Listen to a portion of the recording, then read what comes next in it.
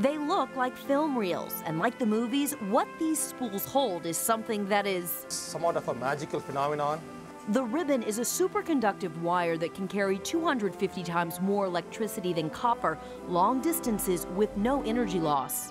Hardly any other university in the country and perhaps even in the world who has the capability to make this wire and use it for energy, possibly even medical, transportation, industrial, military applications.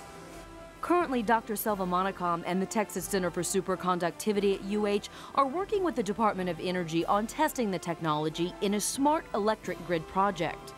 As the wire is being implemented in the applications, we at UH are working towards making it even better, making it more cost effective so that it can become commercially used even sooner than later.